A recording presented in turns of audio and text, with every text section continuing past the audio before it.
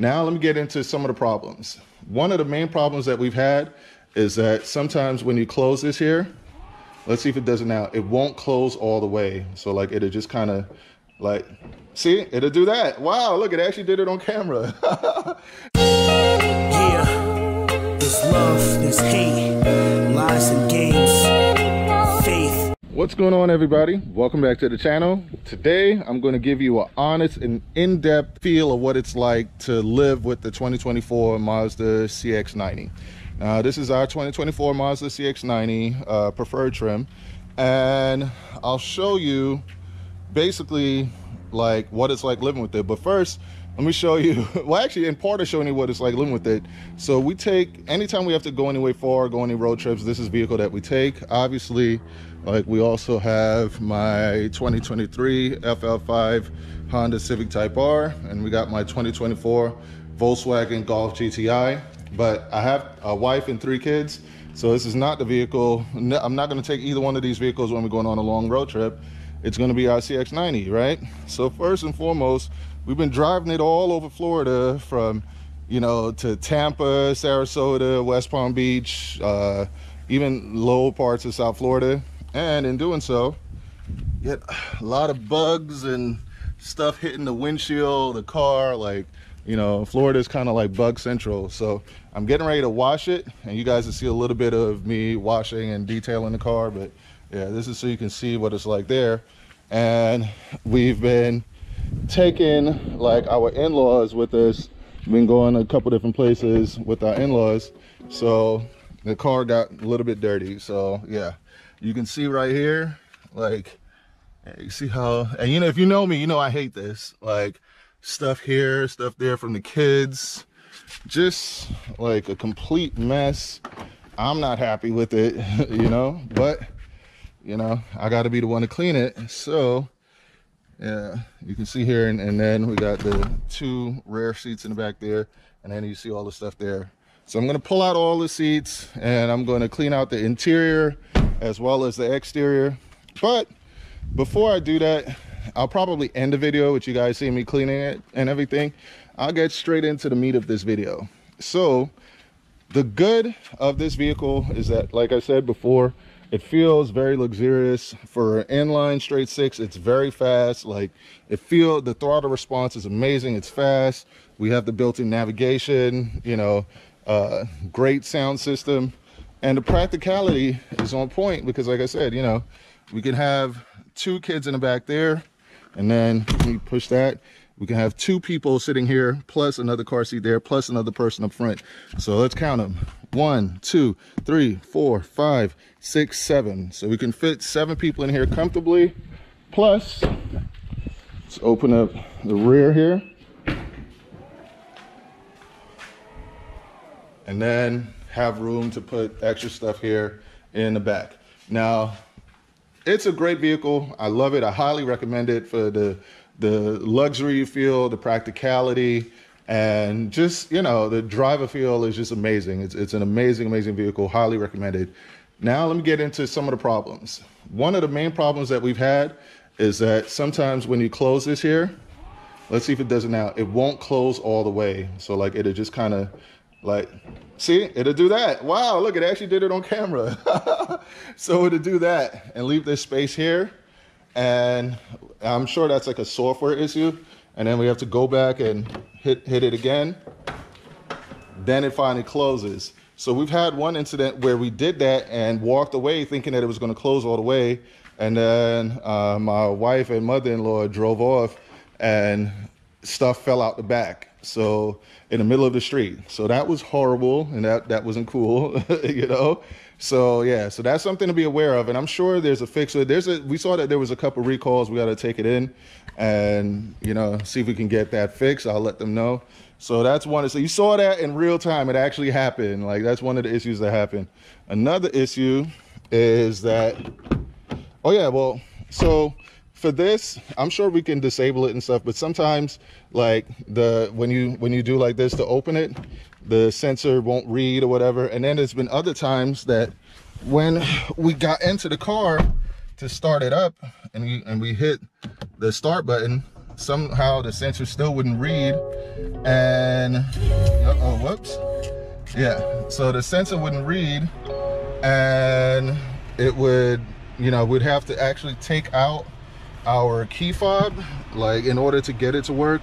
And this is a trick too. So let's say your battery is dead, or it's not connecting, you know, your key is not connecting to the ignition, or the sensor is not working. You can actually take your key fob and place it here, place it on the start stop, and that would get your vehicle to start. Don't ask me how I know, but it works. Like, we've done it and it works. So that's one thing that, you know, to be aware of. So if your key ever runs out of battery, you can just place it on the start stop button, and that will get your vehicle to start. So the biggest problem that I've had with this vehicle so far since having it is the transmission. So sometimes the transmission feels a little bit herky-jerky, but there was one time where I put it in reverse, right? Because you have to take it out of park, put it in reverse, and slide it on the drive. And then when I put it in the drive, the transmission wouldn't go anywhere.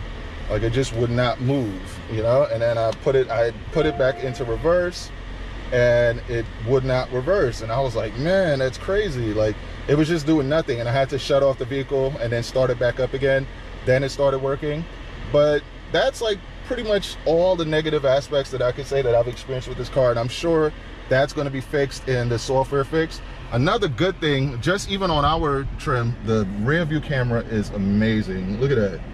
I don't know if you guys can see how clear that is, but it is super clear. One of the best, like, rear view cameras that I've ever come across, you know?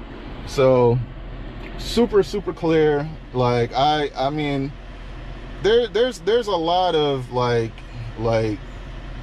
features and stuff that I feel could be a little bit better, but as far as like everything you need, you got, let me put it in the park here. You have your, you know, you could turn on the rear AC vents right there. You got heated chairs, yeah, and dual climate zone. You could sync it. It's, I don't know, great system. And unlike some of the other vehicles I have, you can actually go in to information and vehicle status monitor, and then you could go into maintenance details, and it'll show you your tire pressure. We got 34, 35, 34, 34, so that's pretty much good there. Distance until oil change, 6,600 miles there. Right now we're currently almost at 7,000 miles. We got 150 to fill up. Like, I don't know, man. I think like, for what it is an amazing vehicle. Gets the job done, feels luxurious, feels fast, does have some flaws, and I'm sure the newer versions are going to be like slightly better. But I know one of you wanted to know if there's rear AC vents, so I'll go ahead and I'll show you guys that now. So yes, there is rear AC vents. Whoa, let me unlock, pick this up. So I'll show you, there's rear AC vents right here and climate control along with USB-C. So you could control it right down there. And we got the magazine pockets on both sides there. And then for the third row, let's see, third row. Yes, there's AC vents right here. Bam, there and there on the side. So yes, there is rear AC vents for the third row, in case you guys were wondering about that. And when our daughters sitting in here, sometimes they ask us to turn down the AC because it's too cold. So yeah, there is rear AC vents and controls in the second row, and you do get air in the third row. It's very good on long road trips. Like, it's all-wheel drive, so we've been in like places where, you know, it was kind of slippery due to rain and stuff like that, and it gripped no problem. Like, you always feel safe in here. You always feel safe in a Mazda CX-90. And even with its quirks, I highly recommend it. I feel like the quirks are just like first model year quirks, because we got it brand new as soon as it came out in 2024, and I think those are just some of the growing pains that come with it. So we're gonna go for our next service pretty soon. We're gonna get that rear lift gate problem fixed, as well as that transmission thing where it wouldn't go into gear. So we'll get those things fixed, and I think this vehicle would pretty much be perfect. It has a great sound, like the exhaust note, everything is just nice. Like, and I'll show you underneath the hood here, something that I like. Am I doing this right? Oh yeah, there we go. Yeah, something that I like about this compared to our other two vehicles is that with this, we actually got hood struts. Look at that. Man, you can tell I ain't watched this car in a while. You got all this stuff. Shout out to the MOC, by the way. Shout out to RC21. I know you ain't gonna like this. Yeah, so we had to get that up out of there. And yeah, we've definitely been putting some miles, because look at all this stuff. So yeah, I gotta clean all this stuff out. So yeah, I'm gonna go ahead and clean all this out. But yeah, like I said, shout out to the whole MOC. Shout out to Q the Chaotic, Blueprint 1 to Lee, 100 Gang Nate. Shout out to our guy Will Motivation. He's got some heat coming up. Shout out to Race Car 21. Like, you know, he only has jokes whenever I mess up in these videos. So if you spot any inconsistencies, feel free to point them out. And shout out to all you guys, man. The channel, we're almost at 7,000 subscribers, on the road to 10,000 subscribers. I appreciate all of you, man. All you guys are freaking awesome. I'm grateful to have you guys as like subscribers. Like, you make doing these videos more fun. Like, when I look forward to reading a lot of your comments, and just seeing what you guys got to say adds a whole lot of fun. But yeah, I hear my kids screaming in the background, so I'm about to end this video. Go check up on them, and then I'll come back and start the whole washing process. And you guys, I'll put the whole washing process on the outro, so you guys could enjoy that. All right, and that's it for this one. Race Car Friends out.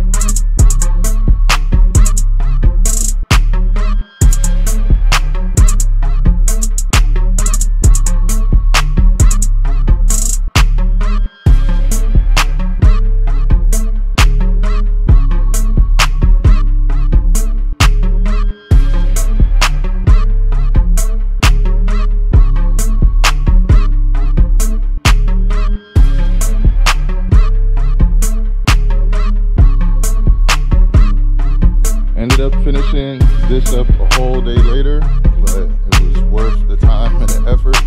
So you see what it looks like on the outside. Alright, so that's the exterior there. And trust me, it was filthy before. Now let's take a look at the inside. Here's the interior.